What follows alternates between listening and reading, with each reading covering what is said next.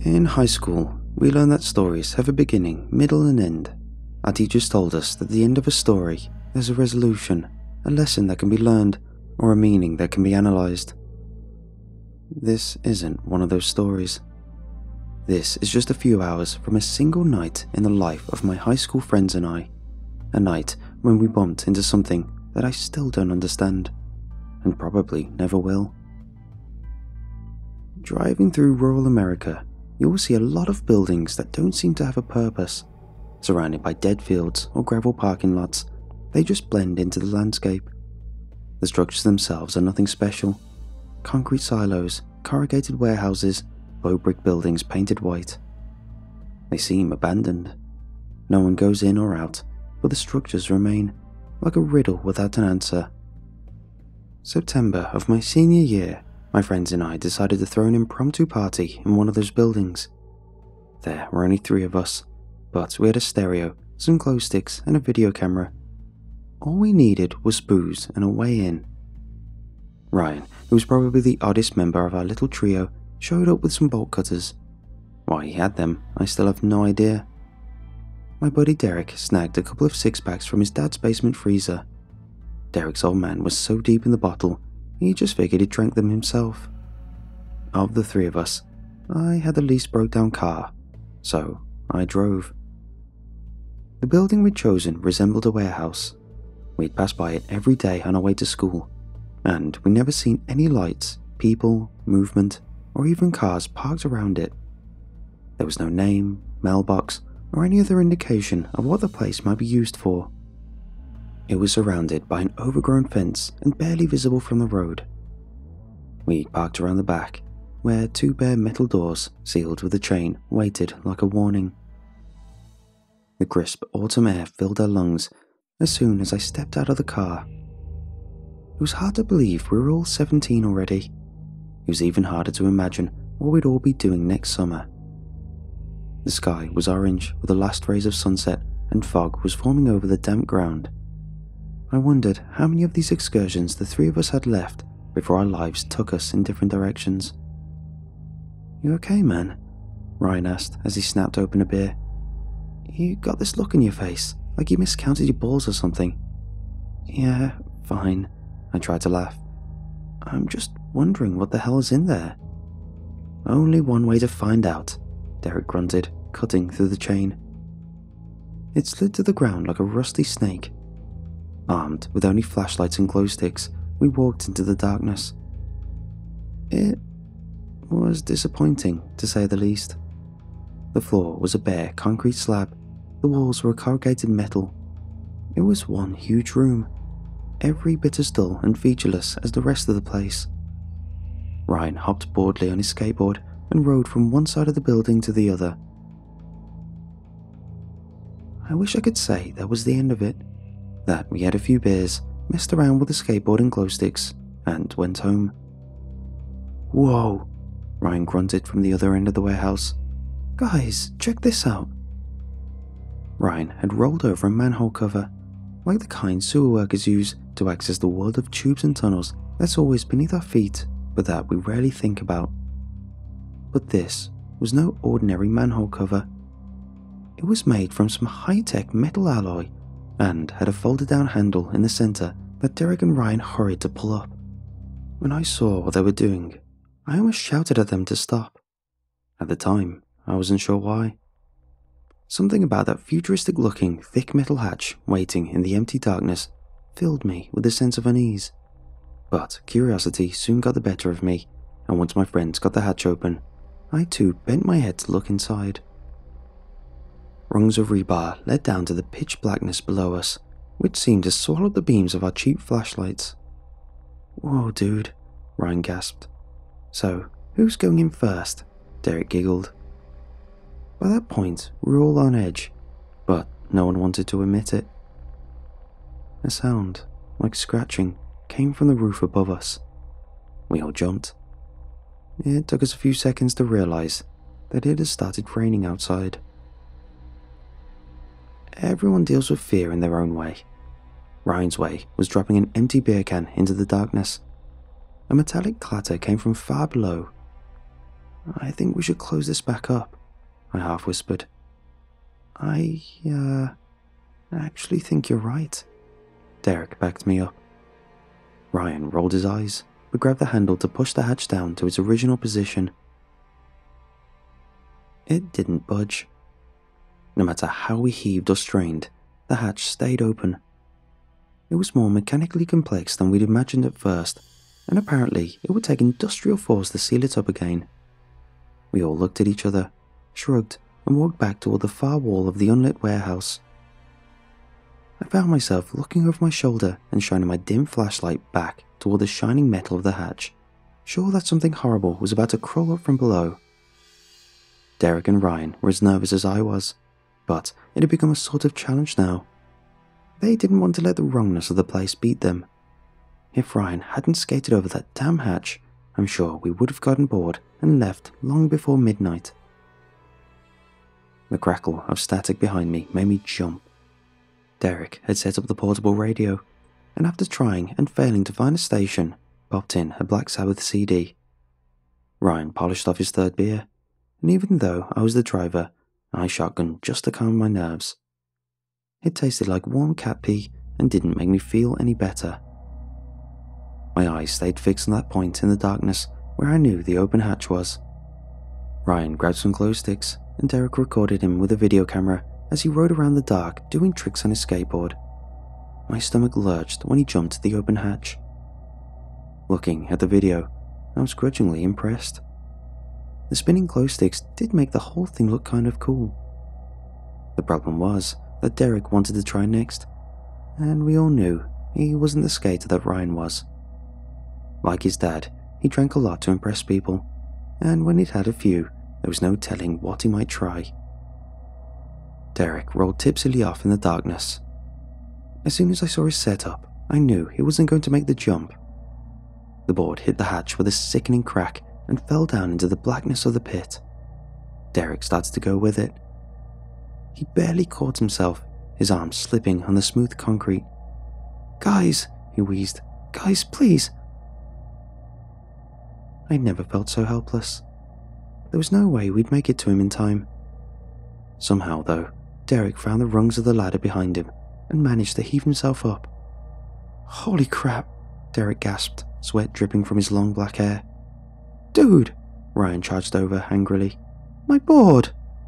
"Yeah, I know, Derek mumbled. "I'll go down after it." "I'll buy you a new one," I interjected. "It's probably broken anyway." Ryan stared daggers at me, and I instantly regretted my words. Ryan's mother had been killed in the line of duty in Afghanistan, and that skateboard was a last gift to him. "I don't care how busted it is," Ryan hissed through his teeth. "We're getting it back." "Let's all go then," I sighed. "Not just Derek." "Are you kidding?" Ryan laughed. "What if some cop or whoever owns this place shows up and closes the hatch while we're down there?" I hated to admit it, but he had a point. Being locked in that dark hole, with no food and light sources running out, was the stuff of nightmares. "Look," Derek added, "that hole creeps you out, right? So stay up here and keep watch. Ryan and I will go. I mean, it can't be that deep, right?" Nobody dared to answer him. Ryan was already lowering himself into the dark. Derek gulped, and I realized that he was as scared as I was, if not more. "I'll go." I rushed the words out before I could think. "Come on, it was my fault," said Derek. "Relax, man," I faked a grin. "You will probably break your damn neck trying to go down that ladder." I hadn't really meant what I said to Derek, but as I started down after Ryan, it became clear that the pit was more dangerous than it seemed. It curved ever so slightly inward, meaning that I was sort of hanging out over the emptiness below. Gravity tugged on the back of my neck. One false move. The beam of my flashlight swung wildly, and I occasionally caught glimpses of Ryan far below. The metal rungs continued one after another, endlessly, but I preferred staring at the bare concrete wall in front of me than risking a vertigo-inducing glance downward. After what felt like forever, the pit became more like a pipe or a tunnel. I was practically hanging from the ceiling when the ladder ended, and I lowered myself onto the concrete. In the glow of Derek's flashlight, the exit above me was dime-sized. In front of me, the seamless 6x6 tunnel stretched onward. There was no sign of my friend or his skateboard. "Ryan?" I whispered. There was no answer. My flashlight flickered. I smacked it against my thigh a few times before continuing into the darkness. "Ryan?" I tried to rationalize my situation as I walked. The tunnel had a sharp downward slant and curved slightly to the left, so it wasn't impossible that Ryan's skateboard had kept on rolling. Come to think of it though, I hadn't heard the skateboard hit the floor of the tunnel. It was almost as if something had caught it. Up ahead, I finally saw Ryan. He stood motionless with his back to me, swaying. I frowned. What the hell was he doing? I wish I could see better. My flashlight seemed to be getting dimmer and dimmer. "Ryan?" I shouted. The movement stopped. Ryan's head flopped backwards, much further than should have been possible. I saw the red gash where it had been disconnected from the rest of his body. I saw the red tendrils of Ryan's veins and arteries, and the gaping cartilage of his severed throat. And just as my flashlight's batteries finally died, I glimpsed the glittering eyes of the thing that was eating my friend. Everything went black. If something was chasing me as I fled, I couldn't hear it over the echoes of my own pounding footsteps. The steep slope exhausted me by the time I reached the ladder. My sweaty hands kept slipping, and more than once I almost plunged backwards into the abyss below. I had no choice but to wrap my arms through the metal rungs until I found my balance again and dragged myself up, panting. "Derek!" I gasped as I neared the exit. "Derek!" "What, man? What?" came a stunned response. "We gotta get out of here. There's something..." I was seeing spots. I didn't have the air to continue. I heaved myself up on the concrete and rolled over onto my back, hyperventilating. "What the hell? Where's Ryan?" Derek yelled. I wheezed and pointed toward the pit. Even if Ryan wasn't getting my message, at least it was clear to him that something had gone south. He was running around like a headless chicken, getting our stuff together for an unexpected departure. "Something down there," I gasped as soon as I could finally breathe again. I groaned as I dragged myself to my feet and staggered toward the door. My blood ran cold when I patted my pockets and didn't find my car keys. Then I remembered I'd left them beside the stereo. "Get keys." Derek laughed. Whatever reaction I was expecting, it wasn't that. I stopped in my tracks. "Nice one, man. He really had me going." He strolled casually toward the pit. "Now really, where's Ryan? Does that go down to the sewer or something?" "Ryan... gone." Clutching my side, I rummaged around beside the stereo until I found my keys. Derek had reached the hatch opening and was shining his flashlight down it. "I call BS," Derek chuckled. "Ryan's right here." "Derek, get away from there." Derek hesitated, unsure of what to do. He backed slowly away from the pit as Ryan climbed out of it. In the beam of Derek's flashlight, I could see my former friend's jerky movements, badly sealed wound, and swollen neck. He was bloated like a drowned corpse, and I realized with horror that it was because something was wearing his skin. Derek finally noticed this well. The moment that the Ryan thing's head twisted to look at him, he started running for the door. But he was too close to the pit. The last thing I saw before I burst out into the night was Derek clawing at the concrete as he was dragged backwards toward that awful hole. I flung myself into the driver's seat and silently begged my engine to start, just one more time. As soon as it sparked to life, I peeled out and skidded back onto the main road. I stomped on the accelerator, hardly paying attention to the road, and not even noticing that, like a panicking animal, I was heading for home. Just outside of town, flashing blue and red lights appeared in the rear view. The police paid little attention to my mad rambling story, even less so when I failed a breathalyzer test. As far as they were concerned, I was just another spoiled teenager drunk driving, trying to get out of trouble. My parents were furious and refused to bail me out, so I stayed in jail, terrified that things from underground would come to kill and impersonate everyone I loved. To make matters worse, no one would tell me anything about Derek and Ryan. In my darkest moments, I feared that I might be charged with murdering my friends. The situation resolved itself much more neatly than I'd imagined. Maybe too neatly. I faced heavy punishment for drunk driving, but the police assumed that Derek and Ryan had just skipped town. They figured my BS story was meant to cover for them. Ryan had been in foster care, and Derek's dad was in no condition to press the issue, which meant that was the end of it. Unless I continued to investigate. It took me a long time to build up the courage to drive by the place where my friends had been taken. Just driving on the road again made me grip the steering wheel until my knuckles went white and set my heart thundering in my chest. When I reached the turnoff, however, I saw that the building was gone. I felt 20 years older as I stepped out into the frigid winter morning air and looked through the bare branches at the empty lot. The truth about whatever happened to my friends had been paved over with a thick layer of concrete. I just hope that the nightmarish thing we discovered is sealed down there with them.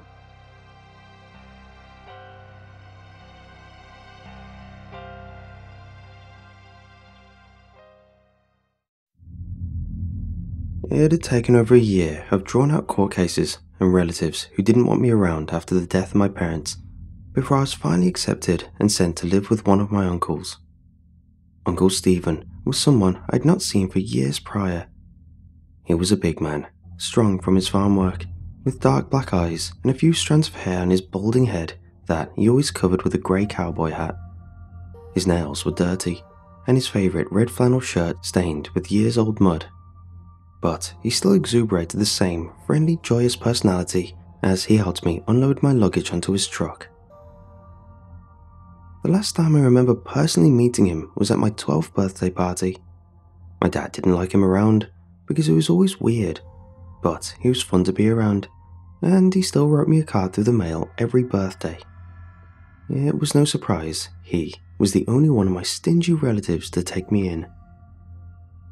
Even so, despite him being the better choice than any of the other idiots that I had to call my family, I had a deep nervous feeling when his truck pulled into what he called his homestead, and through the grimy dirt-speckled windscreen, I saw an old, run-down wooden farmhouse. The brown paint on its walls were faded, the windows were caked with dirt and sand, and parts of the roof had fallen in and were hastily patched up with boards. Fences made of rusty metal surrounded the house through overgrown grass and weeds, and wires hung haphazardly leading towards the house and the various nearby sheds. Only about half the lights strung up seemed to be working. Now only a 4-star hotel, Uncle Stephen chuckled as he saw my expression. I gave him a nervous grin in return. Well, it wasn't the best place, but I would probably get used to it eventually. Uncle Stephen gave me a quick tour of the house, through the kitchen filled with shelves of jars of nuts and seeds and various other foods, the bedrooms, which seemed alright, and the mouldy toilet, which made me regret my existence. He then brought me along to the outside, the wooden rotten floor creaking as we walked, and showed me the shed where he stored most of his tools and equipment needed for farm work. From the shed emerged a tall but thin young man in grey clothes, staring at me with beady eyes and licking his crooked teeth. "You must be Jennifer." He stretched a hand out, which I shook. His hand was bony and cold. "This is Junior, one of my nephews. I took him in when his parents abandoned him, and now he suffers here too." Uncle Stephen grinned, with Junior shaking his head in exasperation. Giving him a goodbye wave, Uncle Stephen quickly brought me down to the trailer about 200 meters from his farmhouse. I was surprised to find it in relatively good shape. It was rusty and one of the windows was cracked, but It had been freshly painted white and green. The lights were all in working condition, and the grass around it was trimmed. "This is where the neighbours live. They're all nice people," Uncle Stephen told me. Mr. Sullivan was a small, hunched man obsessed over Confederate Civil War models, while Mrs. Sullivan was a tall Mexican woman who looked like she could bench press me and glared at me in silence the entire time. So I seriously questioned Uncle Stephen's definition of nice. They had an elderly mother, face cracked and wrinkled, who sat motionlessly in a wheelchair facing the television, not even registering my presence. Lastly, I met their daughter, Adriana, a cute young woman my age, with piercings, brown eyes, and rough, hard, warm hands that I shook. Uncle Stephen whispered to me that she did half the work of the family. Noticing the worn boxing gloves hanging in the door to her bedroom, I made a mental note not to cross her. We left the trailer as the sun was setting, casting a gorgeous orange backdrop to a series of dilapidated houses and trailers in the distance, corrugated metal and rotted wood strewn in piles from collapsed walls and supports. Uncle Stephen's nose wrinkled when I asked him what it was. "Where people used to live. Never go in them. It's unsafe." "Why is it unsafe?" "Can't you see how bad it looks? The roof will drop on your head." Well, he had a point. They looked as stable as a house of cards. Once we reached the farmhouse, Uncle Stephen gave me the rundown of rules. The usual no going out at night, no drinking unboiled water, like I would, no television at times he wanted to watch them, and a curfew. But then he pointed at the set of rusty padlocked basement doors at the side of the house. "No going in there. Ever," he warned. "You got some corpses in there, Uncle Stephen?" I raised an eyebrow. "Yes, yours, if you go down there." He ran a finger across his neck. I laughed and nodded to his demand. Sure, everyone needs secrets. It took me a few months to really adapt to a more rural life, but it wasn't really too bad. I wasn't doing well at school anyway, not really my thing. Life here was simple. The internet connection was annoying, but still functional. Work was hard. I mostly did whatever Uncle Stephen wanted, but thankfully he was right, and Adriana and him both did a large portion of what was to be done, leaving me a lot freer than when I was studying for college. Dinner around the bumpy metal table with Uncle Stephen and Junior was filled with jokes and jabs from the former at everything under the sun, from politics to sports to us, and strange little comments about government cover-ups from the latter. Sometimes we would all watch the ever-frequent television together if there was something interesting on. Junior liked the History Channel a lot. If there was one issue, it was that the new environment didn't help with my migraines like I'd hoped it would. Every week or so, I would wake up with a terrible pulsing pain on the left side of my head. It took all I could not to scream as I hid from the light and hammered away at the side that hurt in futile efforts to release the pain. My arm would get numb from the effects of the headache, and I would just curl up into a tortured ball on my bed, blanket thrown over my head, praying it would stop. Gosh, it made me want to bash my head open or drill a hole in it just to stop the pain. Due to the mornings I spent curled up in bed, Uncle Stephen had assumed I wasn't a morning person and would prod me about it. Finally, one day, when we were in the tool shed, I had had enough and asked him if I could go to the nearby town and get some aspirin. When I mentioned it was for migraines, his jovial face suddenly darkened as he slowly turned towards me. "Jennifer, we take headaches very seriously here. They're not just nerve pain," he said, staring a little too closely at a pair of garden shears on the wall for my liking. "I mean, it's just pain," I tried to reason. "No, look, it's not that simple. When you get these headaches, it's the brain bug that has crawled into your skull." He walked closer to me, fists clenched and eyes staring and blinking. "It sits there and slowly feeds off your cerebrospinal fluid, then on your brain. Then it eats its way out, Jennifer." Come on, Uncle Stephen. If brain bugs caused all headaches, not every. Some. Fine, if they cause some headaches. We would have known by now with all the tech hospitals have, I pointed out. Do you go get an MRI every time you have a headache? Oh crap, that was a good point. He sighed. And I know about medicine. Didn't you drop out of med school? That means I'm half a doctor. I need to show you something. A little grin crawled back on his face from the joke, and he walked out of the shed, beckoning me to follow. He led me right to the forbidden double doors of the basement, where he withdrew a green key and unlocked it, grunting as he pulled away the rusty metal bars that prevented it from opening. He had to get Mrs. Sullivan to help him pull the stuck doors open, which she did with surprising ease, causing a spray of brown dust in the air. Mrs. Sullivan glared at me wordlessly before walking back to the trailer, and I nervously followed my uncle as he headed down the stairs into the basement. The basement air was stale, and a layer of dust had settled over the bare concrete and wood floor and table. Within here lay several old medical jars containing grey ashy powder. The light on the ceiling flickered on and off intermittently, so my uncle just switched it off and grabbed a flashlight from one of the shelves after blowing the dust off of it. He led me to the far end of the basement, both of our boots causing echoes in the silence.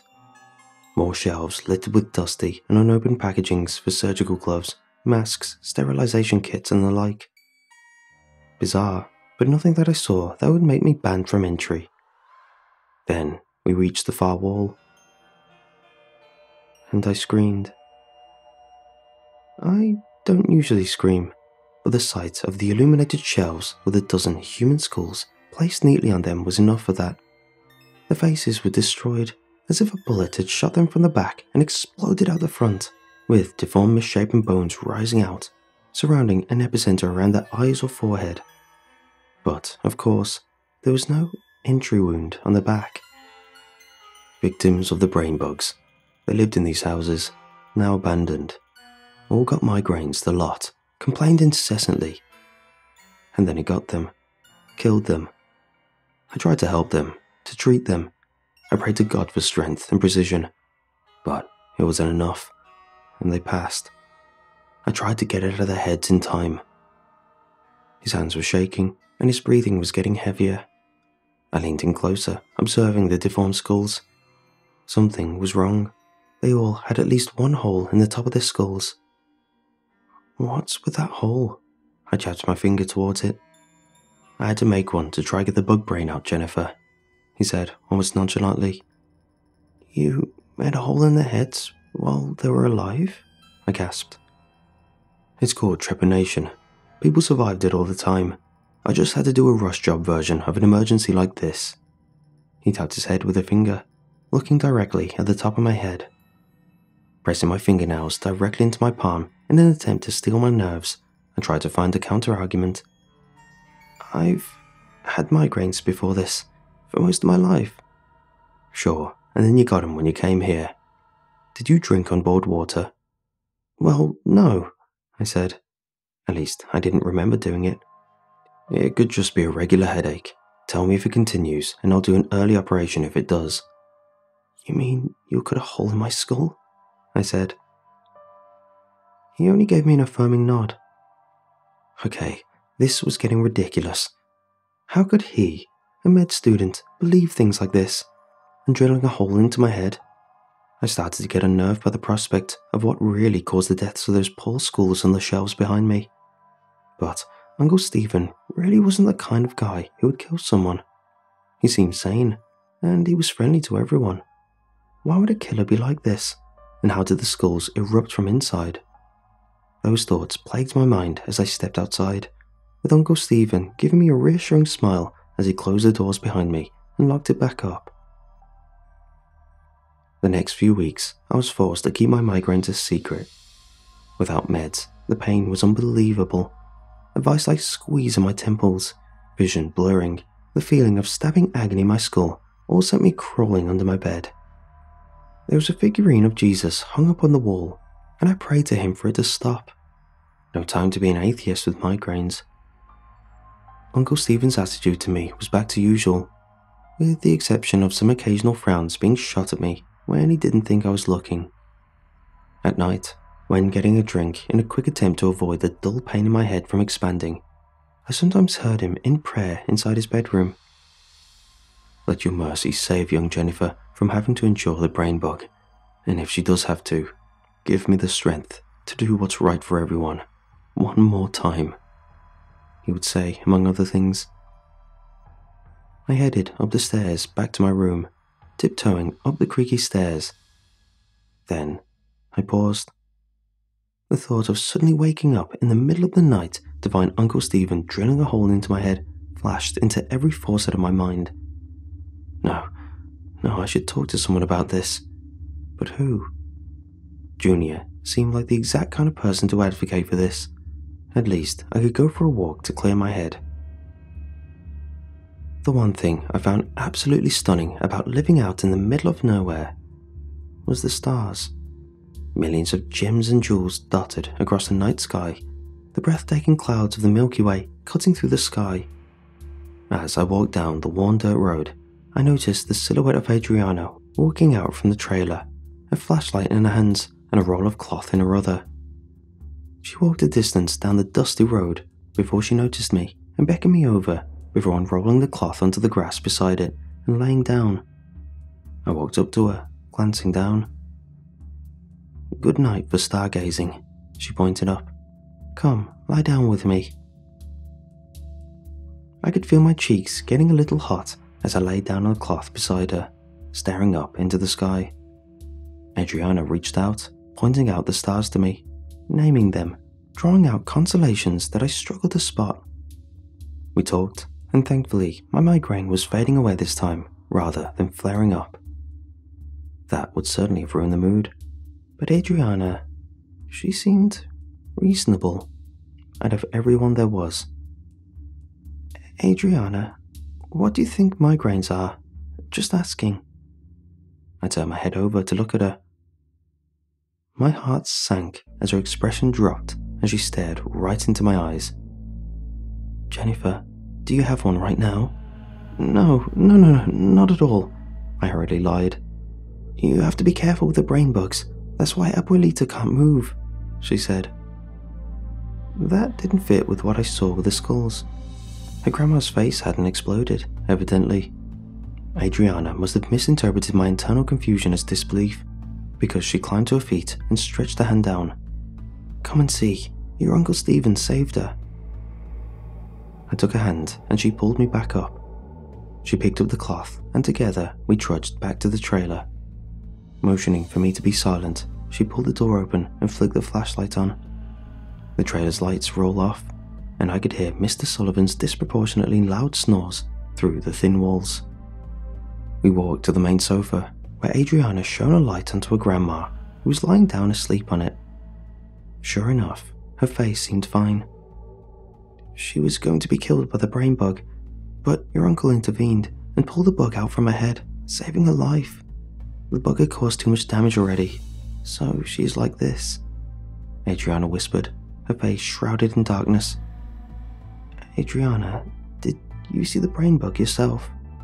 "No, but Mama and Papa both said they have." I slowly reached my hand out to grab the flashlight, tugging at it gently to let Adriana know I wanted it. She let go, and I quietly shone it on her head. White hair covered it in bushy tufts, and all seemed normal. But there it was, a circular bald spot on the top part of her scalp.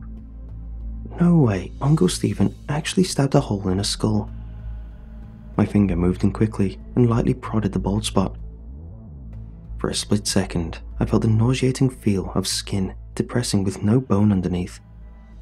Adriana's constricting grasp clenched around my arm. She wasn't happy. "Adriana," I whispered, "there's a hole in her head, to her brain." "That's how he got it out. He helped her," she insisted. I breathed in deep in exasperation and horror. This was too much to handle tonight, and carefully stepped my way out of the trailer and back down the dirt route. Adriana watched me from the trailer door for a while before she shut it. Over the next few days, I spotted the Sullivans and Uncle Stephen whispering to each other from behind the shed lot. It was just a week later when I felt a dull pain starting in my head, accompanied by the foreboding feeling of pain in my shoulders and neck. always a sign of a disastrously bad migraine. Okay, maybe this time it won't be that bad. I just need to go eat breakfast. That would make me feel better. After washing up, I headed down the stairs to the dining table where Uncle Stephen and Junior were having a discussion.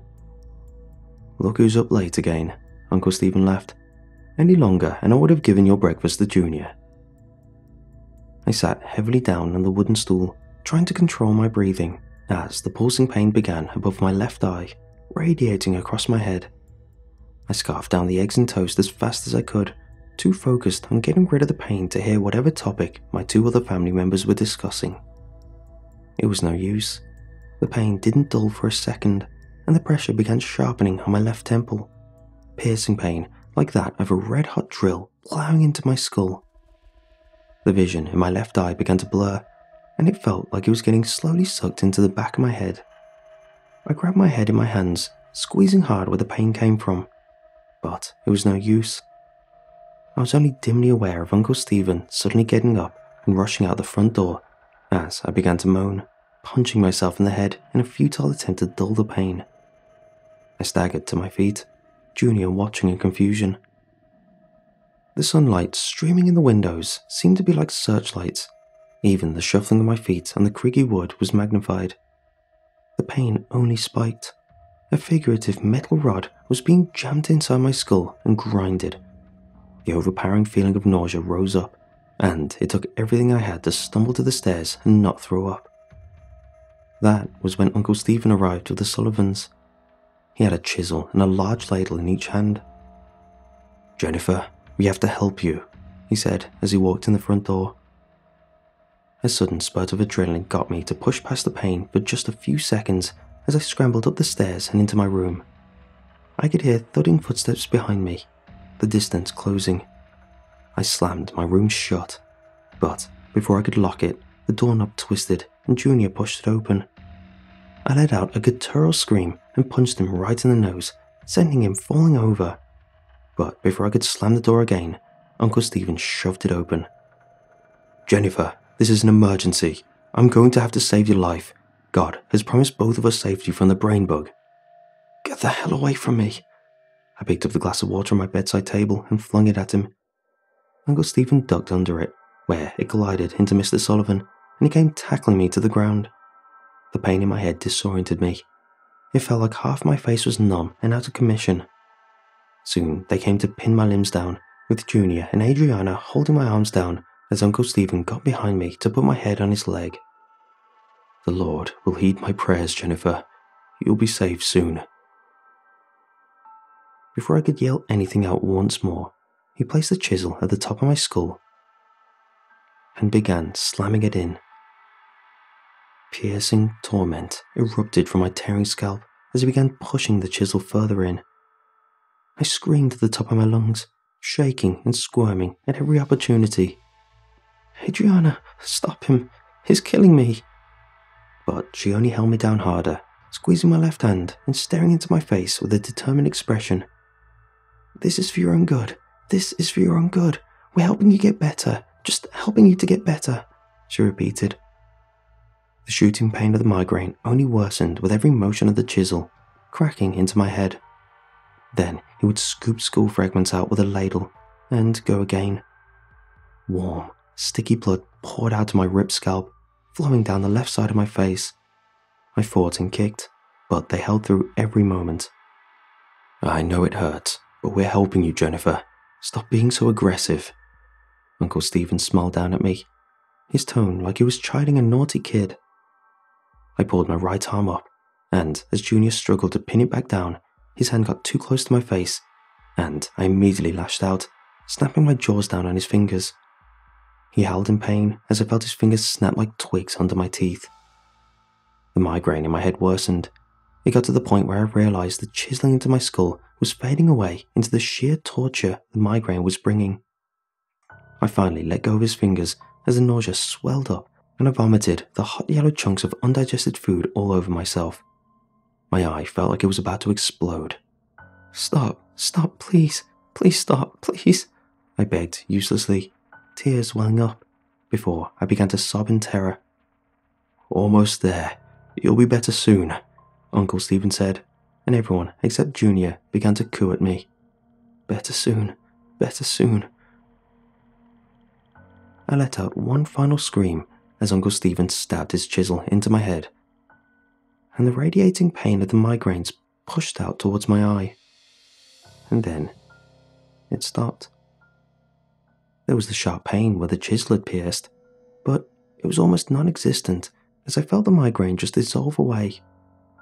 Before my stunned eyes, I watched as Uncle Stephen lowered in front of me a fat pink worm, slick with fluids, bits of my brain in its jaws. "See, you're safe now."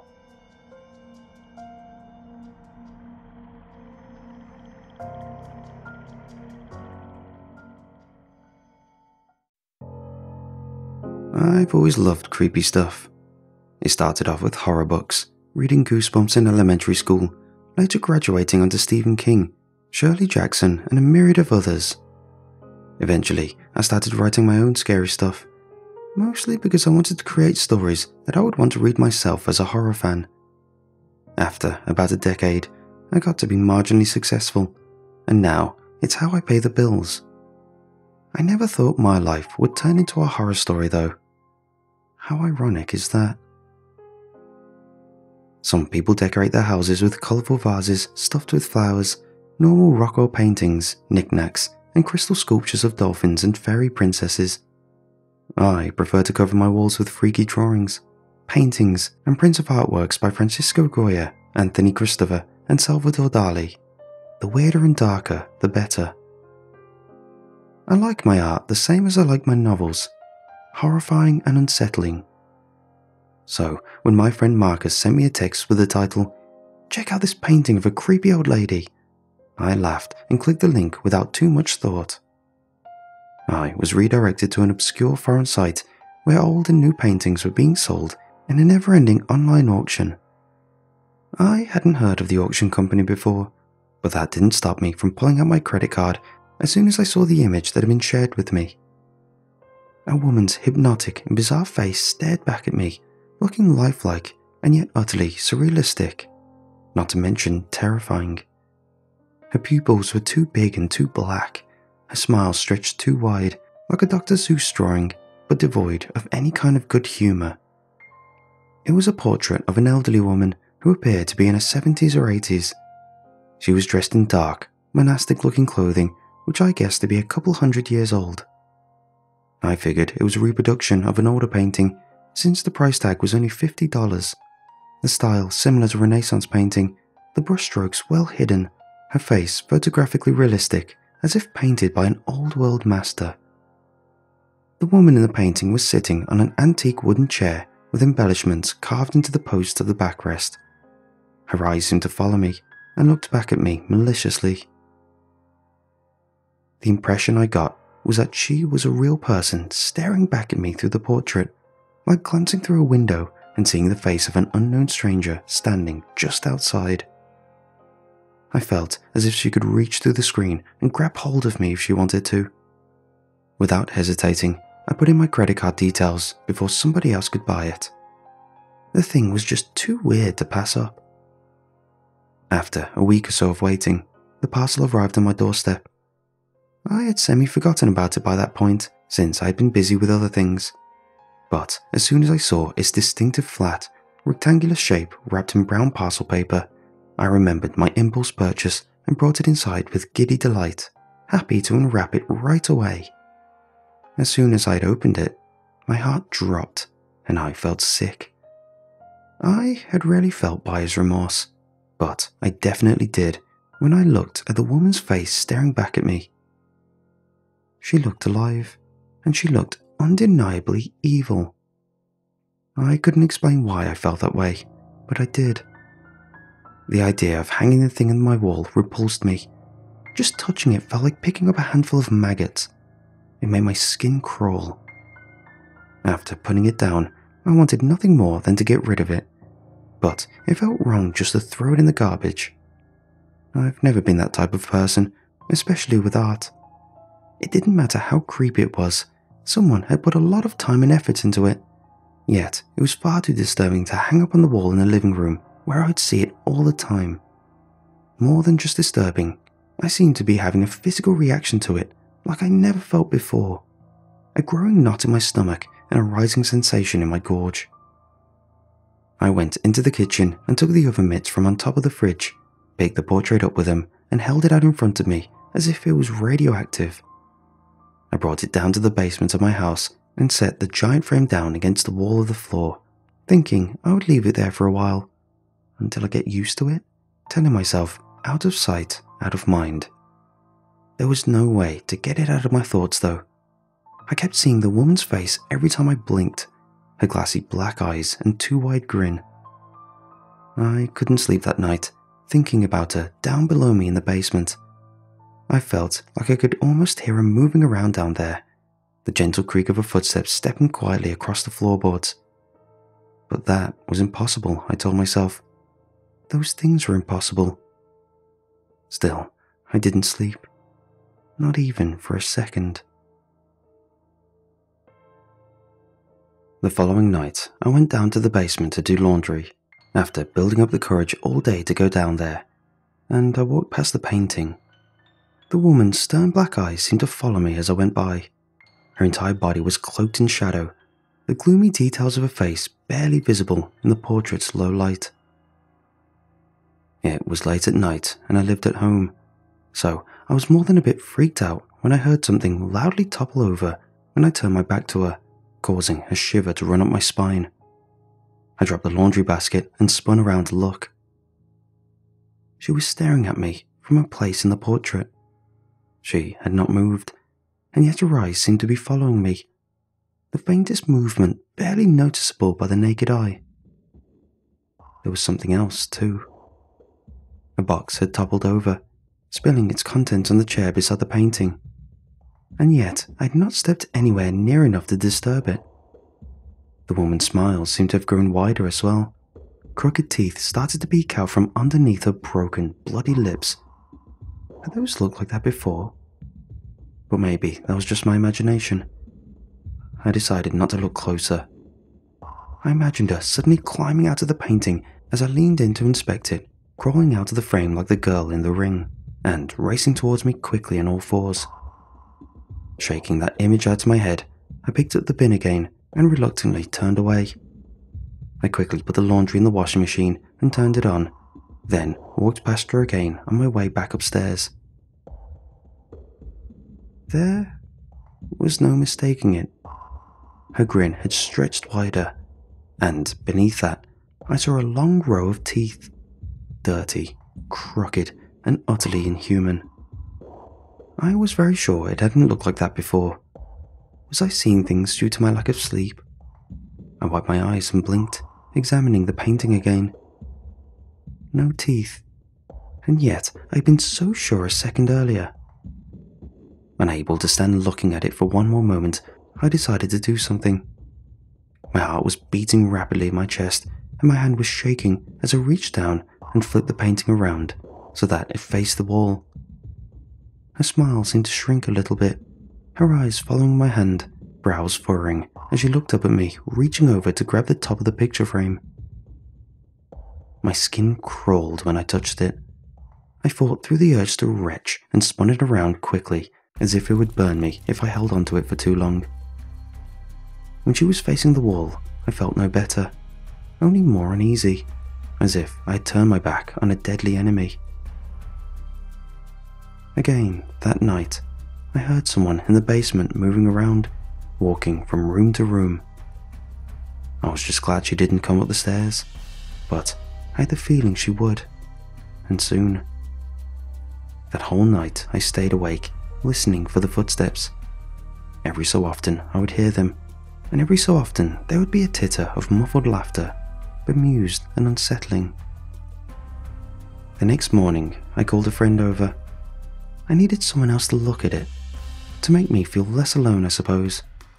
I was hoping the presence of another person would make things better somehow. But I was wrong. My friend Brent came by, and I brought him down to the basement immediately.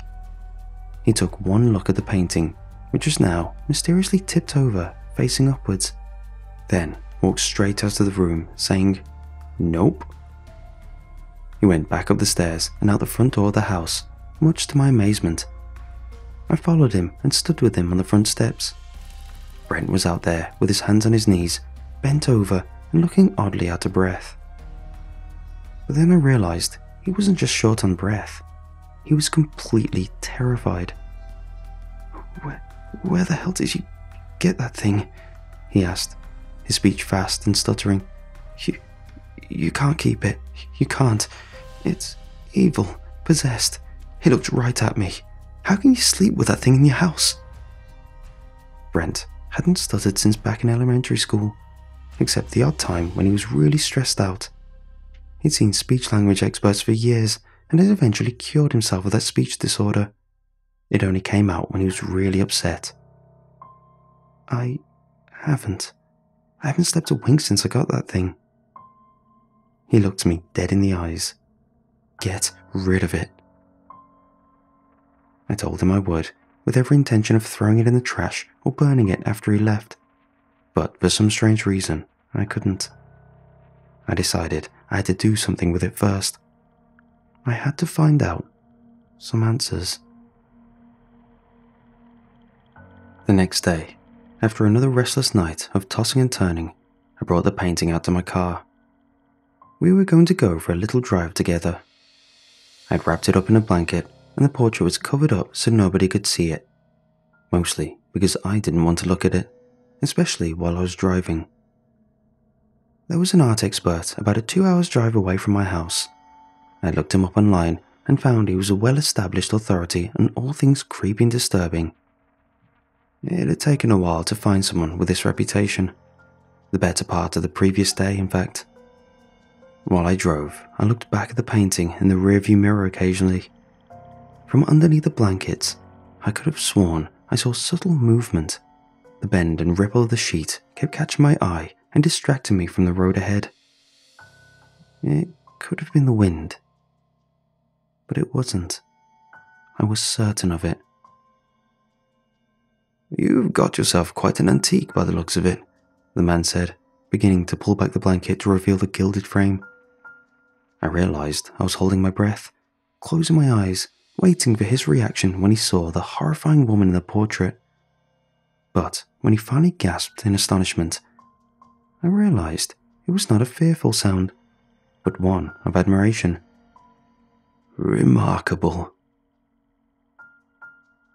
Opening my eyes, I looked at what I was seeing. The face of the woman in the portrait was not the same.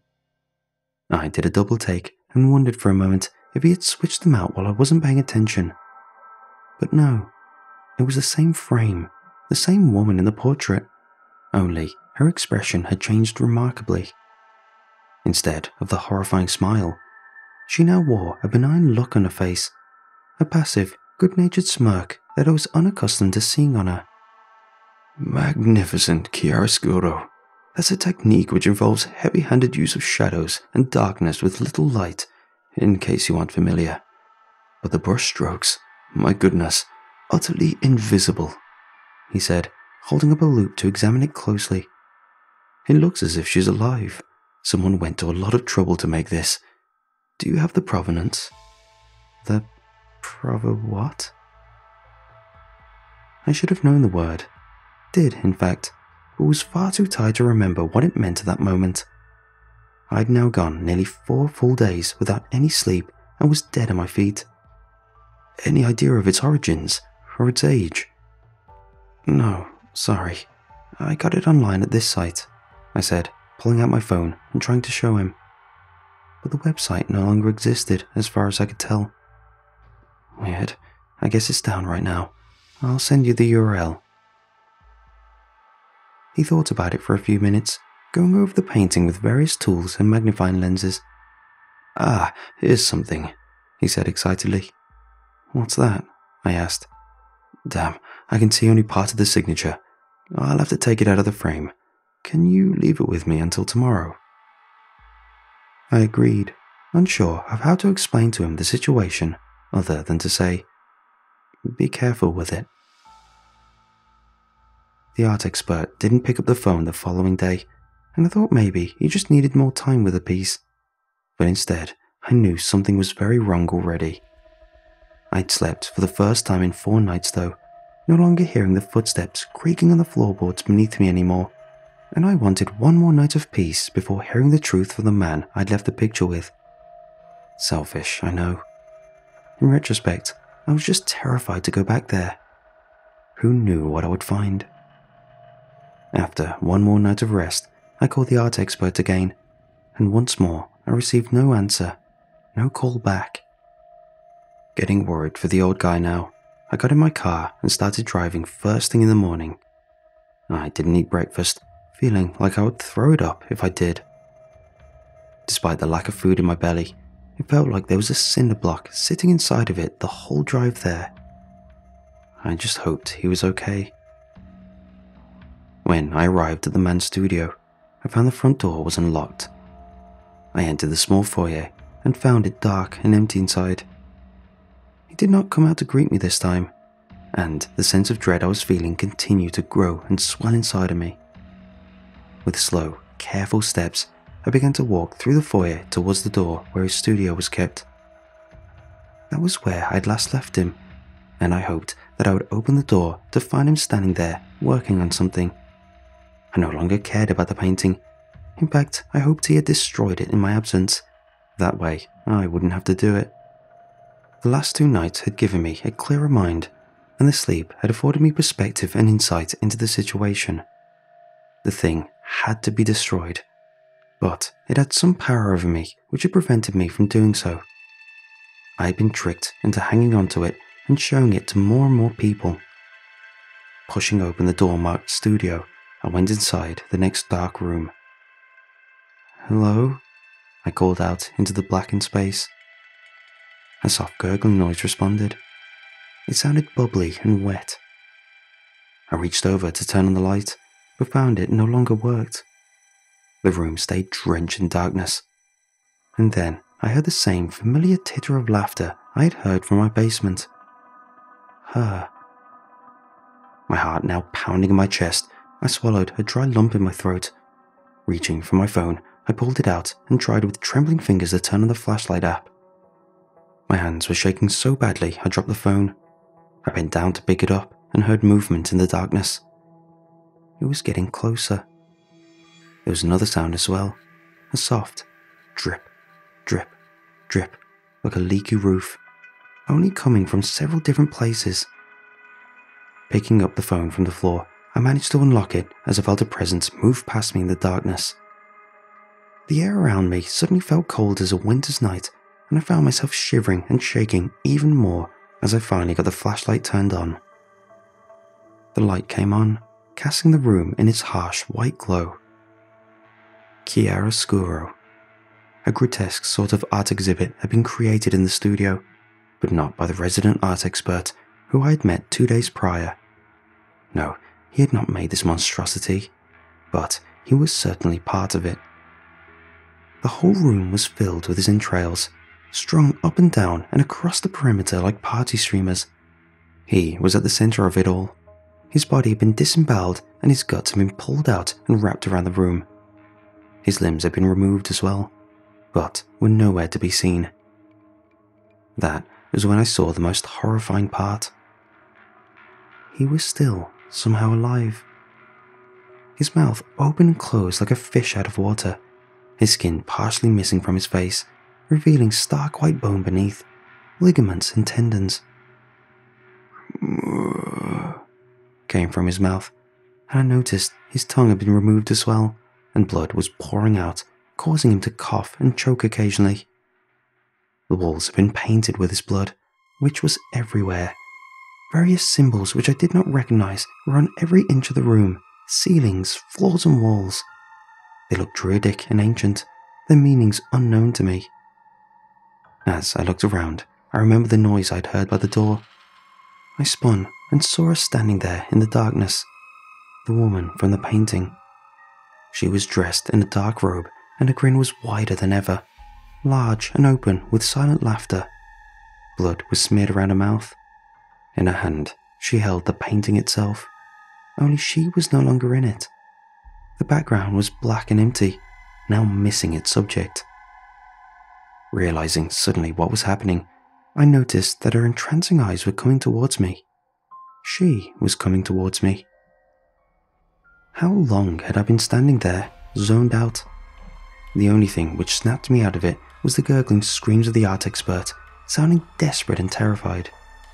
She held the picture frame out in front of her as if to capture me in it. My heart beating fast, I did the only thing I could think to do. I shone the flashlight straight in her eyes, hoping it would be a weakness. A creature born of the shadows and of the darkness. I thought maybe the light would do something to stop her. It worked. The second the glare hit her eyes, she put her hands up to shield her face, covering it with a picture frame, but her hands continued to burn and sizzle like a vampire in the sun. Still, she continued moving towards me. Terrified, I backed up, tripping over a chair and falling to the floor. The phone fell from my hand and clattered away in the direction of the art expert.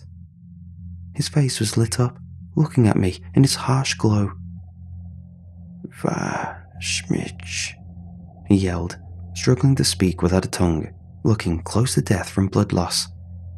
He was looking at the wall, and I could see a light switch there.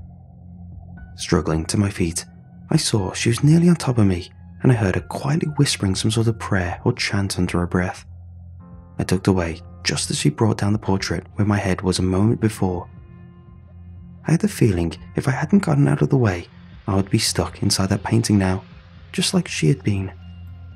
In the dull light, I managed to find the light switch on the nearby wall with my hand and flicked it on, casting the entire room in harsh white artificial light. The woman in the painting screamed, her skin boiling and steaming in the glow of the fluorescence. Boils and blisters bloomed and burst on her skin, pus and blood running out in rivulets. Covering her face with the robes, she ran to the door and fled just as she was about to catch fire, judging by the looks of it. I hoped she would leave, but she didn't. Her footsteps stopped just outside the door. She's still out there in the foyer, waiting for me in the darkness, waiting for the sun to go down, waiting for me to try and leave. I can hear her pacing as she waits for me to come out, the next subject for a painting. The art expert is dead now. He stopped breathing a few minutes ago. It's just me left, with his blood and guts strewn around the room and strung up like a giant intestinal spiderweb all around me. The drip, drip, drip begins to slow down as his blood coagulates, and the blood-painted symbols on the walls begin to move and shift and morph as the one working fluorescent bulb in the room flickers and suddenly goes out. I really wish I just burned that damn painting.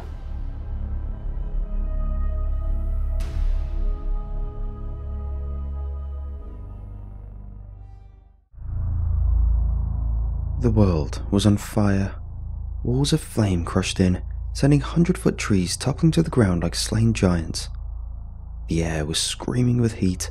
It rippled off the encroaching circle of flame in great shimmering waves, highlighting burning trees, brush, flocks of sparks that flew upward into the night sky that was deeply black, choked of galaxies by a kingdom of smoke.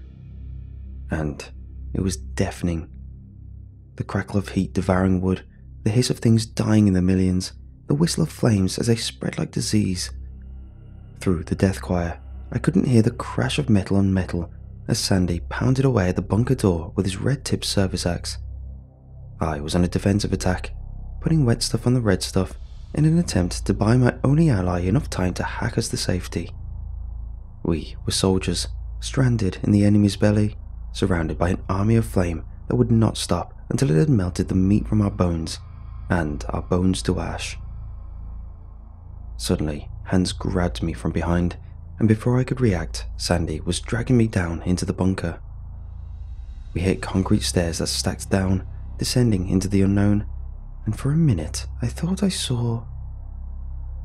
Then the metal door slammed shut behind us and the world was bandaged in darkness. After all that's happened, I wish we'd stayed upstairs and let ourselves burn. It would have been better like that. It started as a routine night. The sirens had sounded just past midnight, sending a dozen of us falling down poles, into flame-retardant suits with oxygen tanks and sealed masks, and then into the red engines which would carry us off to fight the burn. Like D-Day soldiers in a landing raft shooting through sheets of salt water, we rode in a heavy silence. It was comfortable that way, and it had become a superstition. We didn't speak until boots hit the ground. It had been like this all year. In the Ozarks, some junkie was always ashing down their meth lab trailer home, and since our firehouse served as a stretch of Missouri that contained no few number of Breaking Bad fans, we were always getting woken up to douse a drug fire. I figured tonight would be the same. I thought we'd just be wrestling another Prozac chemical burn with a dozen redneck onlookers howling at us in despair. But I was wrong. God, how I was wrong. Even before I saw the eerie red glow polluting the midnight sky, the dispatcher crackled in over the radio to remind us. This was a Class F wildfire. The sky was burning as Sandy broke our rule. "Oh my God," he muttered, eyes wide and bright. "Oh my God." A small patch of the northwestins, a splatter of mountains crinkling the horizon, was on fire. I could see trees crumpling, falling as an army of flames charged the sprawl of suburbia between us and it. A disembodied voice spoke. "Air support's en route, ETA 20. It took me a moment to realize this was the dispatcher. It didn't take nearly as long to realize that 20 minutes was far too long for support of any kind. The burning trees were separated from the housing tract by a long ribbon of highway, a blistering stretch of asphalt that made our engine bump and sway like a galley fighting stormy waters. We were all grateful for that road. It would make laying a defensive line that much easier. We all piled out of the engine with our hearts hammering our throats, some guys from fear, others from excitement. It was a rush either way, a mainline kick of adrenaline soaring through your system, powering up each step under 75 pounds of equipment. Kozik, your typical beefy, war-stash firefighter, was the company officer and ordered me and Sandy on anchor point. We couldn't protest if we wanted to. The great rush of heat was roaring closer to the road with every passing second. It was maybe 200 yards from reaching us. While the team went to work, Sandy and I grabbed our gear and fell into a torturous uphill jog, up into the woods. We pushed out a fire line, hoping to prevent a flank by the rapidly spreading army of flames. The woods were burning ahead of us and to the right, not giving us enough time for comfort, but more than enough to finish our duty without any major wrenches. Then, it all went to hell. I don't remember it clearly. It's caught in my memory like a series of broken snapshots, random stutters that I can't exactly place. I remember staggering back as the flames shot forward and gobbled through our defensive line like it was dried out kindling. I remember the hollow whipsaw sound of air hauling through my lungs as the fire swallowed my horizon on four sides. I remember screaming to Sandy that we'd need to rout before it was too late, but then it was too late. I remember dumping a haphazard defensive attack in an attempt to buy us enough time to what?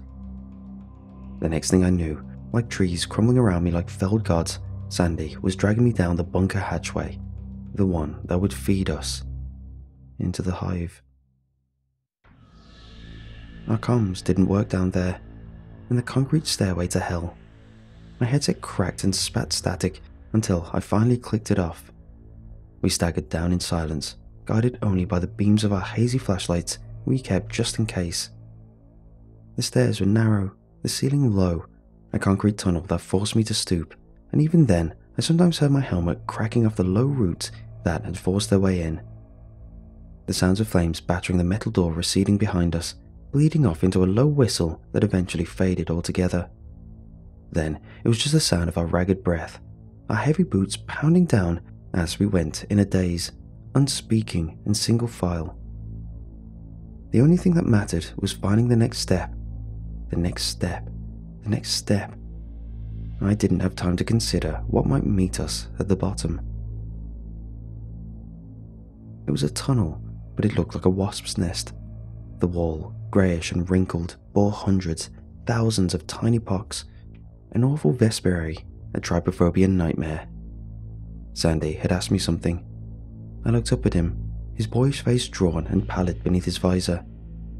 "What?" I asked. "What is it?" he repeated. I didn't know. I didn't want to know. Looking at the mass of tiny hives, like so many dreadful eyes, made my skin crawl. I would have told him not to touch it had I seen his hand reach out, but I didn't see until it was too late.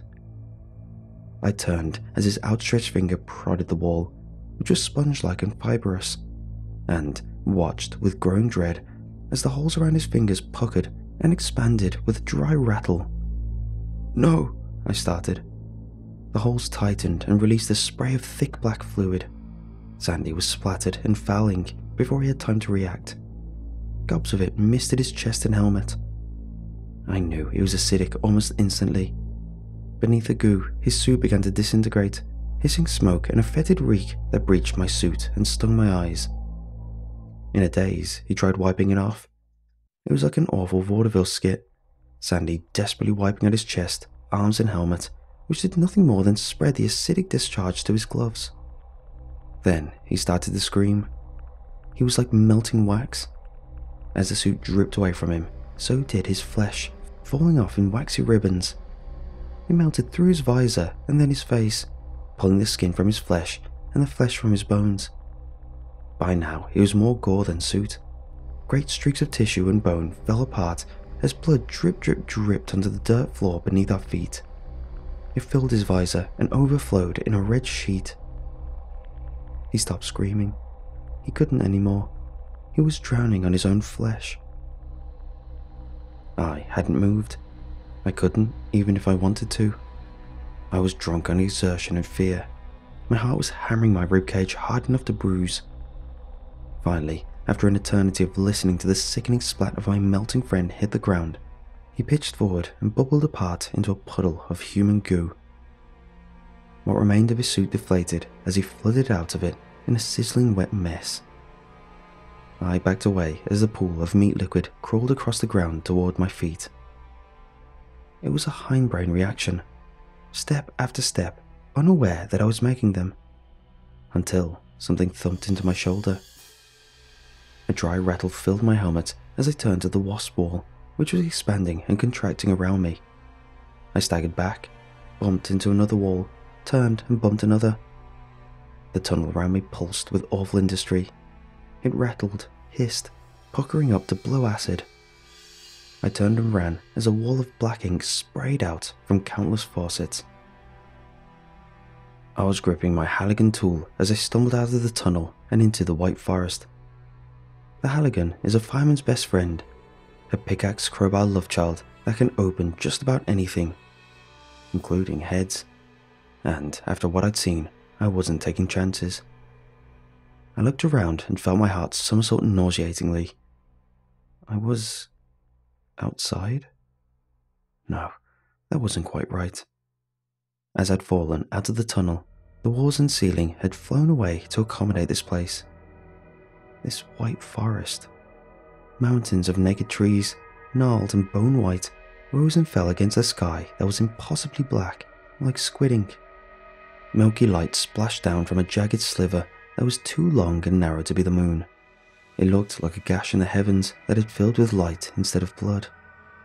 A giant cave, like a hungry mouth, was burrowed into the earth mountain nearest me. Darkness seemed to spill out like smoke. Awful, suffocating darkness.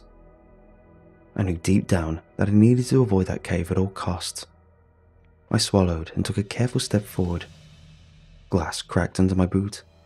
I winced. It was too loud. Too loud. I lifted my boot and looked down. A broken human skull looked up. My eyes went to the forest. The white forest. And I saw not a maze of tortured wood, but one of bone, twisted and moulded into impossible tree-like shapes. It made my stomach weak and my eyes feel like pouches of squirming insects. I swallowed and a chill ran through my body. the feeling of eyes crawling over my neck.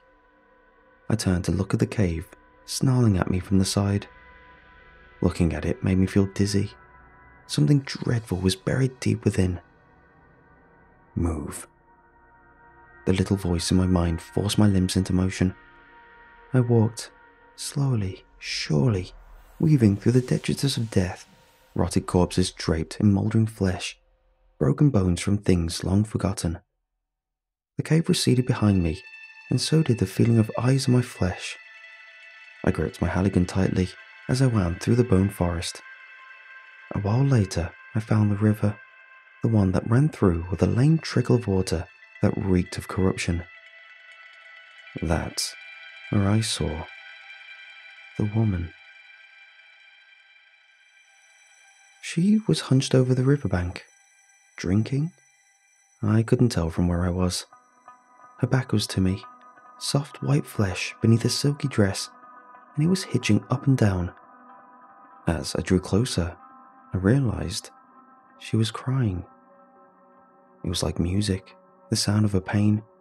It flooded my ears like honey and vanilla, calming my raging heart. I didn't realize I'd moved closer until I was standing right next to her. Her hair was like flax, smooth as glass, and she was beautiful. I couldn't see her face, but I knew she was. "Ma'am," I said, not realizing I'd spoken until I heard the word in my helmet. She stood up, not yet turning to face me. "Ma'am," I said again, softly planting my free hand on her shoulder.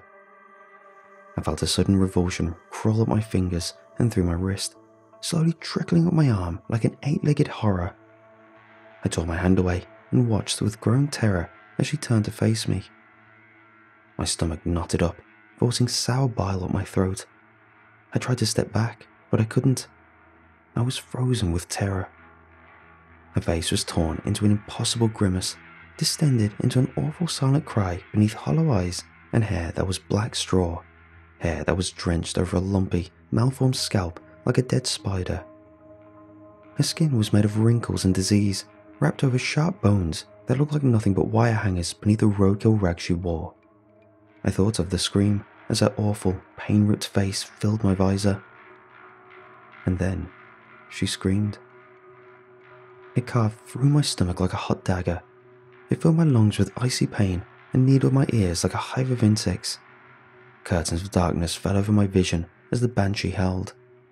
My legs gave out and I crumpled down, falling into blackness with a scream still ringing through my soul. I heard singing before I opened my eyes. It was lovely. It was in a language vaguely foreign, but it was warm and made me feel... I opened my eyes and looked around the dreadful wax museum. That sounds silly, but it's the first thing that sprung to mind. We were in a massive cavern. Incredible towers of rock spiraled up and down, splitting the space into sections. Guttering torches threw jagged shapes over the wax men melted into the walls. They were vaguely human mounds of wax, fused shoulder to shoulder around the wall of the cave. They were completely sealed over, spare nose holes and eye holes. Beyond those, I saw living eyes. They watched me, washed with terror, from beneath their waxy cocoons. As I slowly looked around, I figured all the wax figures were not figures, dead or otherwise, but living things forever imprisoned to the Banshee's cave. Suddenly, the singing was horrible, like something in the back of the fridge turned rotten, laced with a foul taste that made me feel dizzy.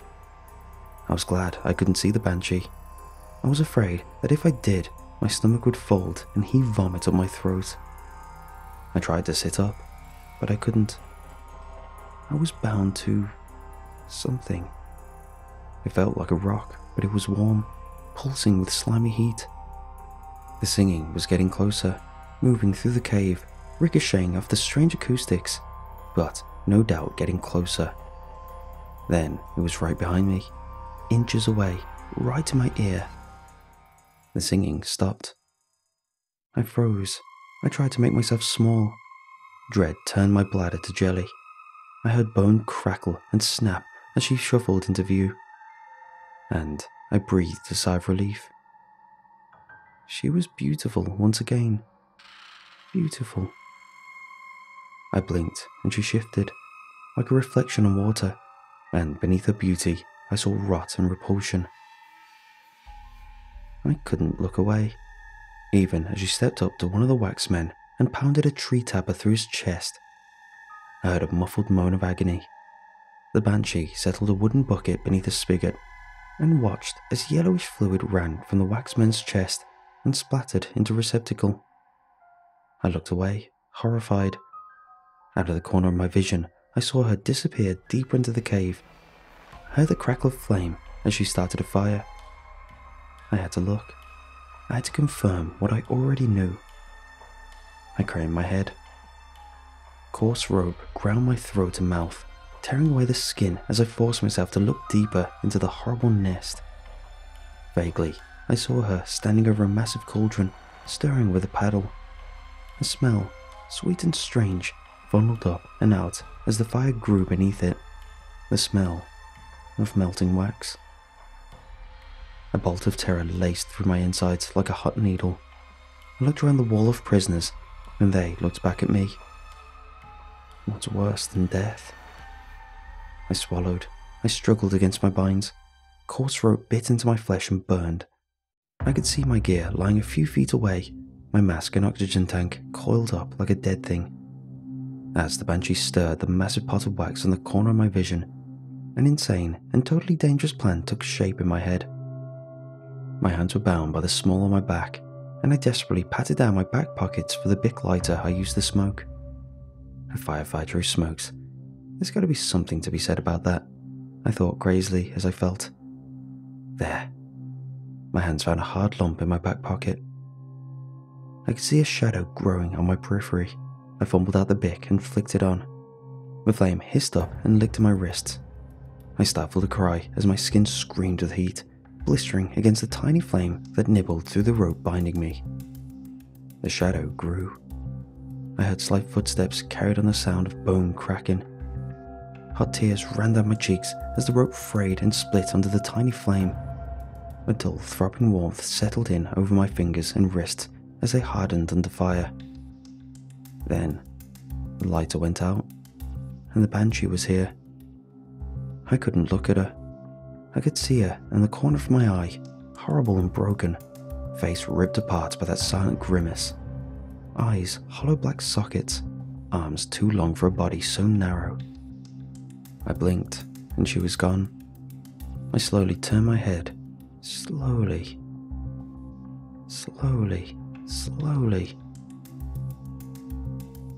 Her face was inches from mine, shredded with silent agony.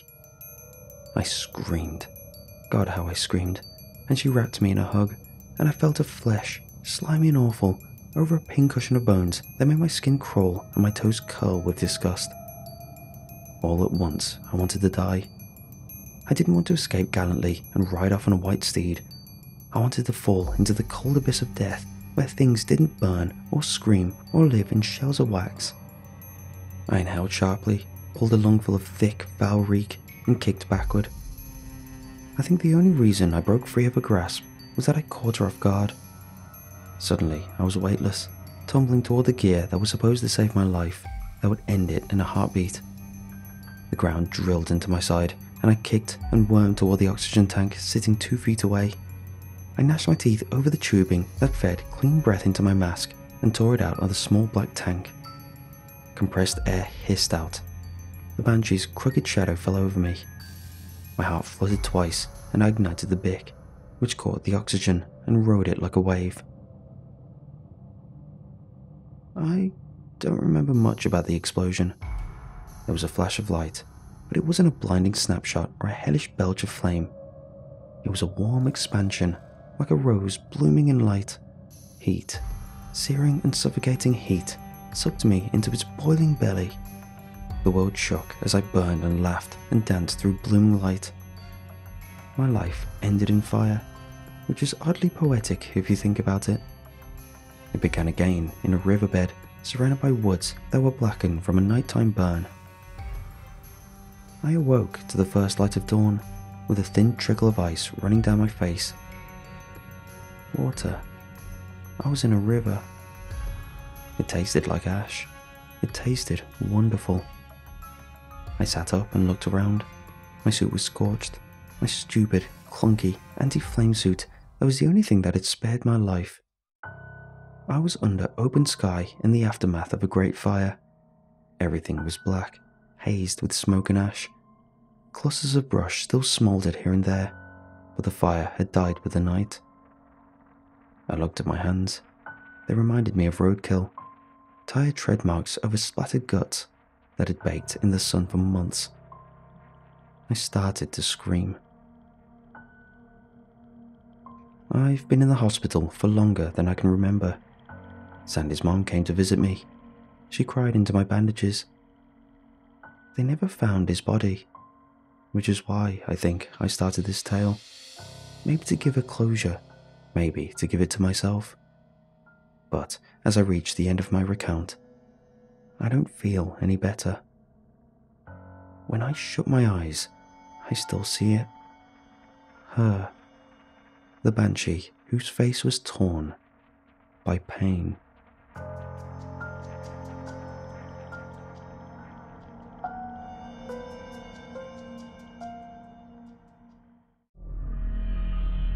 Even as I come to the realization that nothing in this world can pierce the hopelessness that ruins every stimulus I can still come upon, I find a reliable sense of wonder when imagining how patient it has been. Its origins and its creation, its nature and its effects. This always makes me shudder with a palpable sense of despair mixed with awe at my strange fate. I have regressed into sympathizing with it, into turning to its titanic lack of mercy and all-encompassing design in order to feel anything. It is the only real thing, I guess. The only thing with a purpose left in it. I used to be a studier of Memetic theories, advanced sociology with a specialization in all things information technology. I had written some well-respected studies on general behavior on the internet, the spread of ideas, the way people communicate depending on the subject matter. 2 girls, 1 cup, but with more analysis, detachment, and looking at how quickly things get attention and how it is related to man's creation of culture. I decided to turn to what outlies next, the fringes in the corners of the internet. Lost information. I scoured for obscure P2Ps and used extensive programs to make my investigations go faster. I simply looked for anything forgotten, useless, half-cooked, unique, empty, alone, or downright useless on the internet. I figured it could become a book, a study, or a decent hobby. When I found it, there was one thing that called to my attention. The channel name. I was using any and all ways to access any kinds of IRC there was, trying to see what stood out. Where I saw it, I have long since forgotten. But what I saw was exactly what I was looking for. The name of the channel was skewed at an angle, rather than a smooth line of text with a designated box. Rather than text, it was designated by a symbol, and not the kind available through any Unicode or any script I knew of.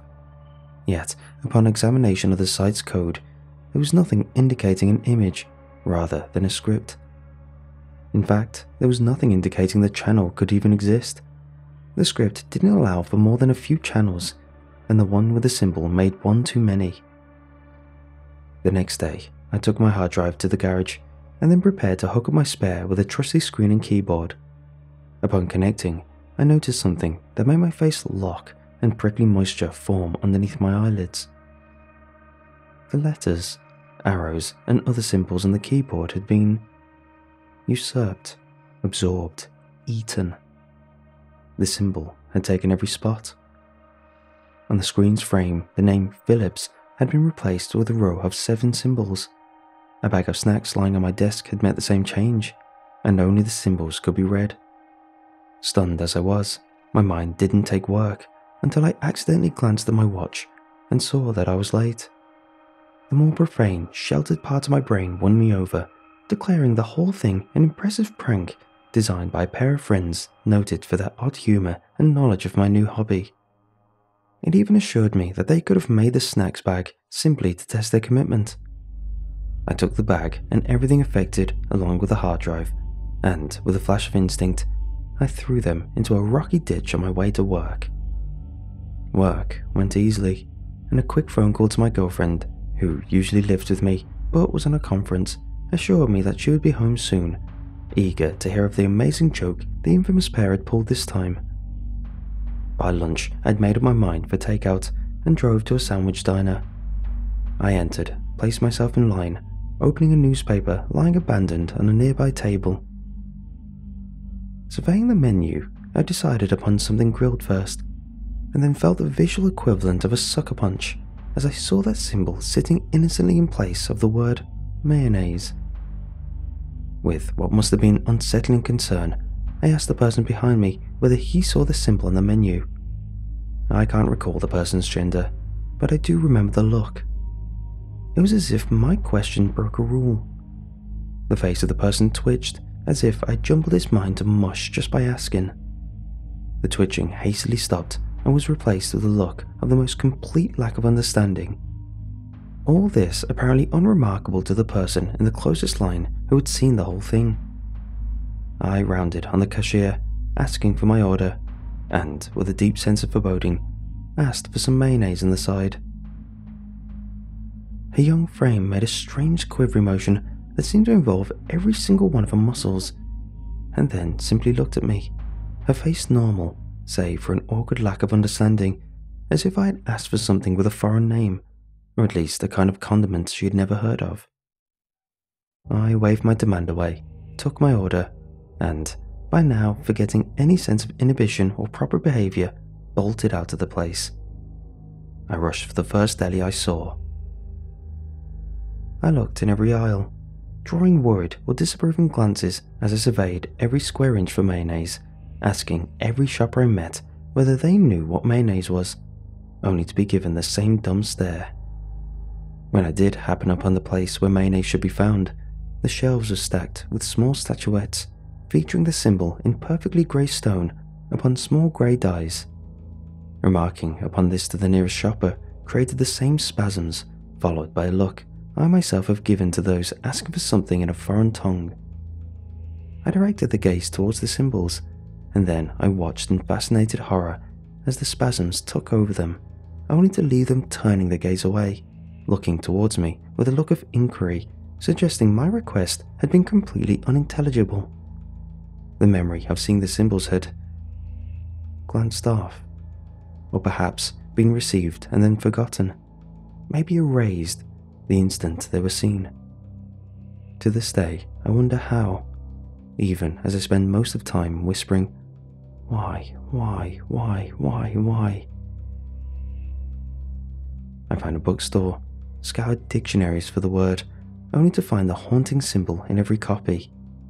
Cookbooks show the same replacement, even in recipes where no real substitute for mayonnaise could exist, and where the dish would suffer.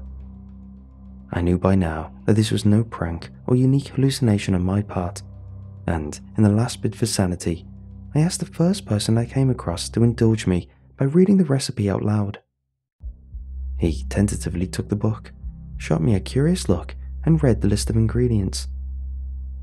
I had no real sense of hope, but I did feel my mind jettisoning all its notions of reality and convictions about the paranormal when he started to have uncontrollable spasms the minute he was to pronounce the symbol, only to proceed with the next ingredient as if nothing had happened.